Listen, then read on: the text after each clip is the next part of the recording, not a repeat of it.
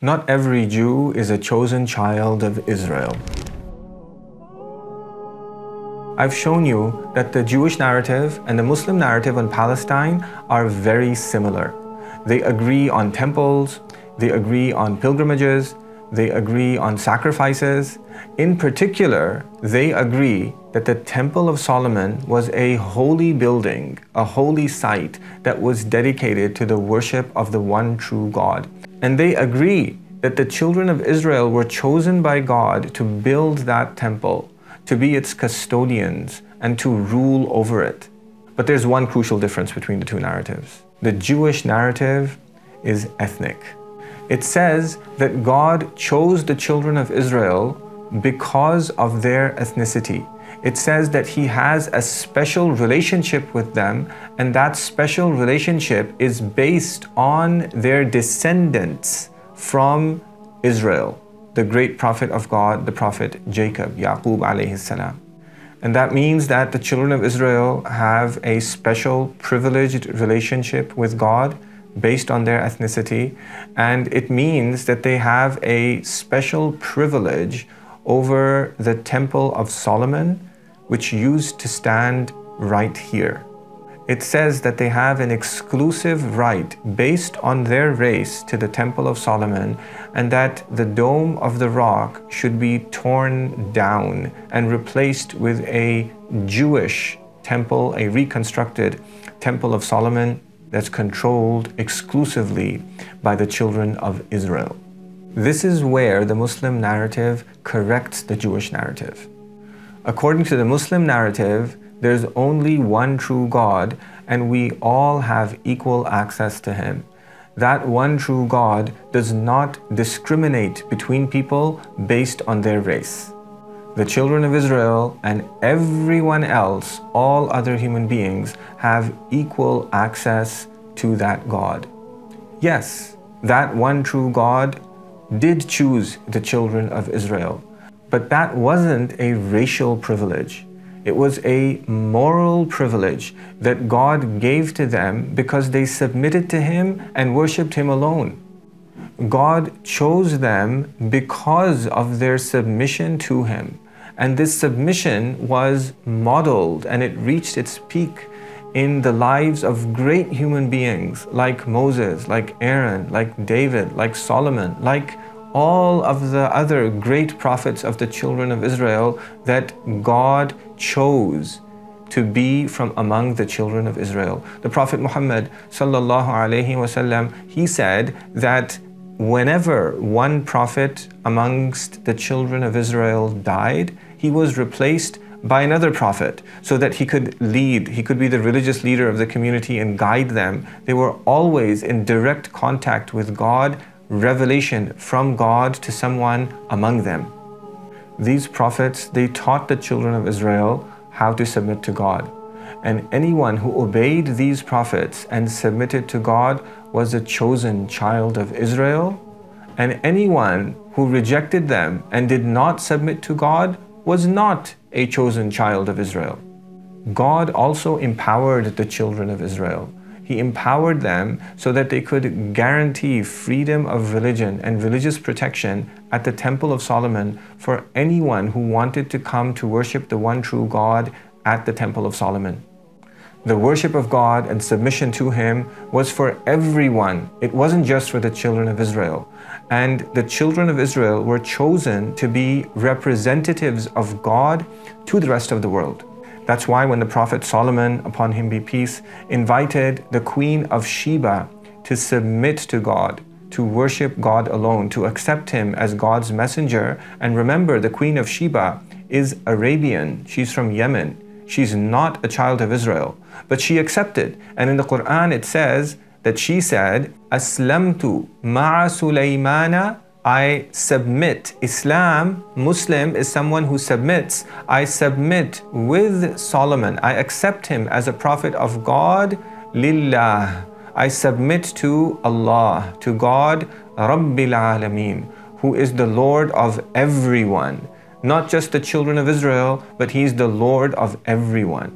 The prophets and messengers of the children of Israel weren't given the mission by God to actually take this message of worship of Him alone to everyone in the world, but anyone that they interacted with, that was their message to them, and they invited them to submit with them to God. It goes back to the time of Moses, when Pharaoh, when he drowned, as he drowned in the water, the Quran, it says, his final words as he was drowning were, "Amantu annahu la ilaha illa alladhi amanat bihi banu Israel wa ana min al-muslimin." His last words as he was drowning were, "I have believed that there is no God except the one who the children of Israel believed in, and I am from among those who submit." Muslim is somebody who submits. That means that the Prophet Moses, upon him be peace, wasn't just calling Pharaoh to set the children of Israel free, he was also calling him to worship the one true God and to accept Moses as a messenger from God. This universal nature of the religion of the children of Israel is, you can even see it historically. In Arabia, there was an Arabian Jewish kingdom. It's called the Himyarite Kingdom of Arabia. These were Arabian Jews, non-Israelites, Arabians who converted to Judaism, and they had a powerful kingdom in southern Arabia for a very long time. This is around the area where the Queen of Sheba used to be, so it makes sense for them to convert to the religion that the Queen of Sheba converted to. The Quran makes all of these corrections to the Jewish narrative, and it also says that the Holy Land, Jerusalem, and the area around it is a land that God has blessed for everyone, lil alameen, not just for the children of Israel, but for everyone. The Jewish narrative originally was just like this Muslim narrative, but then it was changed by the hands of men. From the original universal narrative in which the children of Israel worshipped God alongside other races, alongside other ethnicities, into a racial narrative in which the children of Israel had a special, privileged relationship with God. And in this narrative, the Temple of Solomon, the Temple of Jerusalem, belongs exclusively to them by virtue of their ethnicity. I'm going to prove to you that the Jewish narrative is a mistake, not from the Quran, but from the Bible and from the history of the Jewish people that they wrote themselves. You can find full references for everything that I'm going to say now in the description below. Solomon and the children of Israel built the Temple of Solomon to worship God and to submit to Him. And they did this not just for the children of Israel, but for anyone else who wanted to submit to God and worship Him alone. The people who weren't from the children of Israel were divided into two groups.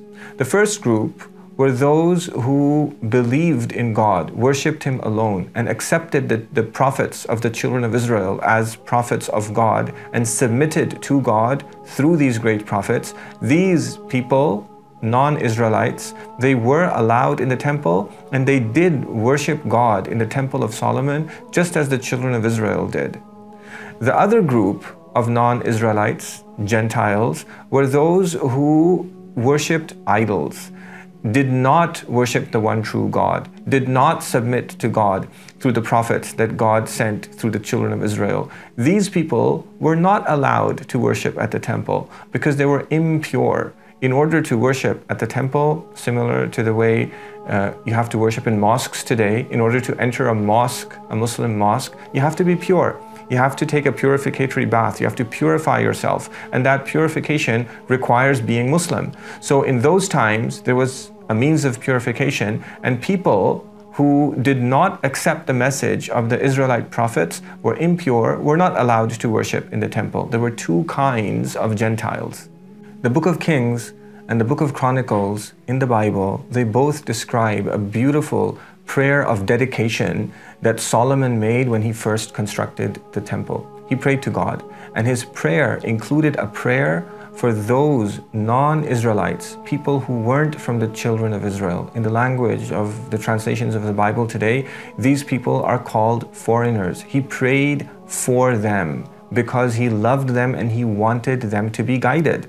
And he wanted to facilitate their worship and submission to the one true God at the temple. He said that if any foreigner comes to this temple that I have made because of your great name, in other words, to worship you alone. He's not an idol worshiper, he's a believer. He said, and because of your outstretched hand, in other words, in order to make a prayer to you, to ask you for something, in order to seek your generosity, to fulfill his needs in this life and the next life, then Solomon prayed to God, hear them from heaven. In other words, accept their prayer. Muslims have a similar statement. In every time when we pray, we say, Sami Allahu liman hamidah. Allah hears the one who praises him. In other words, he accepts the prayers, he answers the supplications of the one who praises him. Solomon here is saying, accept the prayer of this foreigner who's come to the temple for the sake of your name. And then he says, do whatever the foreigner asks you. In other words, answer all his prayers. Why? So that all the people on earth, in Arabic we would say al-alamin, all beings, all the people on earth may know your name and fear you. Solomon made the temple so that everyone, the children of Israel, as well as people who weren't from the children of Israel, could come there and worship God alone, praise him, and submit to him alone. The Bible and Jewish historical sources, they explain that God made a special covenant with the children of Israel. That if they honored God and submitted to him, then God would honor them and make them custodians of his temple so that they could be the representative of God to all the nations of the world. But if they didn't honor him, if they didn't submit to him, if they didn't obey him, then he would destroy them and he would destroy their temple too. In the 400 or so years after Solomon built his temple, the children of Israel, many among them, they stopped submitting to God. They disobeyed him. They even worshipped idols. And so God sent them prophets, one after another. And these prophets, they called the children of Israel back to God, to repent from their sins, to submit to God, to obey him. But the children of Israel, a large number of them, rejected these prophets and even killed them. This is well-known history that's there in the Bible, it's in the Talmud, it's in the history of the Jewish people themselves. This well-known history, it tells us that when the children of Israel, they rejected their prophets and they killed them, then God unleashed an evil Babylonian king against them. His name was Nebuchadnezzar. About 400 years after the Temple of Solomon was built, Nebuchadnezzar, he conquered Jerusalem, he slaughtered the children of Israel, he enslaved the few of them that survived, and he destroyed the Temple of Solomon. And for about 100 years, there was no temple, and the children of Israel lived in captivity, in slavery in Babylonia. I'm going to pause this history for a moment. I want you now to see two things. I want you to see that according to the Bible itself, the worship of God and submission to him at the blessed Temple of Jerusalem is for all people. It's not just for the children of Israel. And I want you to see that according to the Bible itself, the children of Israel do not have a racial entitlement to the temple. If that were the case, he wouldn't have destroyed the temple, he wouldn't have destroyed them. This means that the children of Israel are not racially entitled to the temple. It's based on their obedience to him. It's based on their submission to God. And all of this shows that not every child of Israel is chosen by God. They're only chosen by God if they emulate the great prophets, the great saints, the great righteous people from among them, from among the children of Israel. Those were the people who were chosen by God. And by emulating them, the children of Israel can become chosen by God. Those were the people who deserved to be custodians of the Holy Temple of Jerusalem. And by emulating them, the children of Israel can become custodians of the Holy Temple of Jerusalem. But if a child of Israel sinned and disobeyed God and rejected his prophets, then he didn't deserve to be chosen by God. He didn't deserve to be a custodian of the Holy Temple of Jerusalem. The Holy Temple would be taken away from them. And that's what Nebuchadnezzar's destruction of the first temple was all about. But even after God's punishment, as long as you're alive in this life, the door to repentance is always open. And whenever a child of Israel repents, he can become chosen by God again. And that's what happened. According to Jewish sources, the children of Israel repented to God, wholeheartedly submitted to Him. They asked God to forgive them. They stopped disobeying God. They stopped sinning. And so God honored them. And He gave them the temple back. And He restored them to Jerusalem. This happened about 100 years after the destruction of the temple. And it happened with the help of a Persian king who was not from the children of Israel. The name of this Persian king, as mentioned in the Bible, is Cyrus the Great.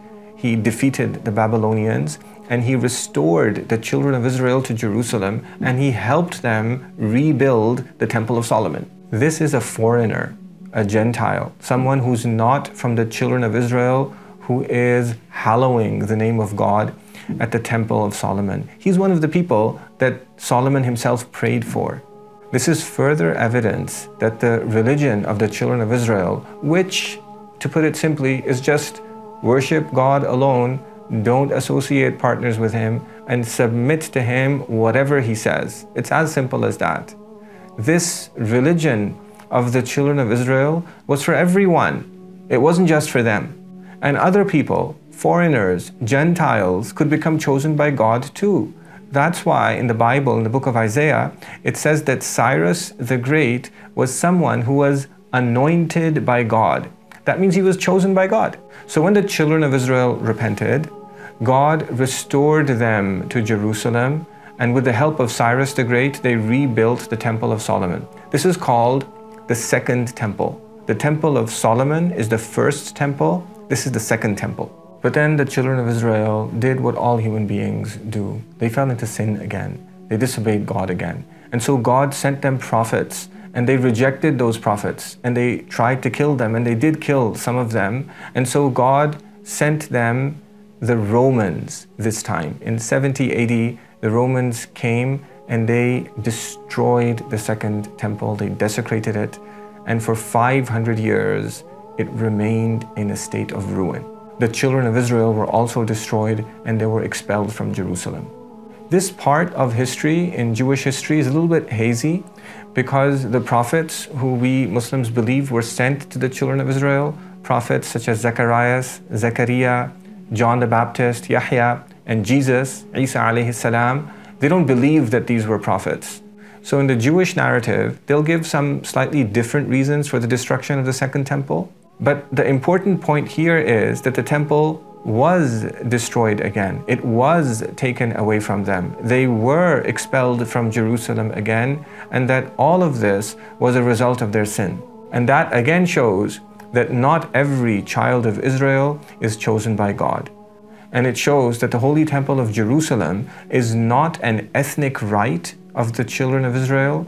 It's only for them if they submit to God. For 500 years, the Holy Temple of Jerusalem lay in ruins. It was abandoned. It was desolate. It was neglected. It was desecrated. And the children of Israel were not allowed to return to Jerusalem. They weren't allowed to rebuild the temple. So they prayed to God to help them repent to Him again, to restore the temple once again. And God answered their prayers. He sent them someone, He sent them a prophet who called them to repent to God so that they could once again become the chosen people of God. He was someone who prayed towards the Holy Temple of Jerusalem, even as it lay in ruins. He's someone who even visited it when no one else in the world was there venerating it, worshiping God at it. He was someone who praised the prophets of the children of Israel. He was someone who followed the way of those chosen children of Israel. He was someone who honored the children of Israel, and he called them back to the way of their illustrious ancestors. He was someone who exhorted them to follow the Torah. He was like the great prophets and the great kings of the children of Israel. His name was Muhammad. But there's just one thing. He wasn't a child of Israel. And there's a great reason for that. I'll tell you why in the next video.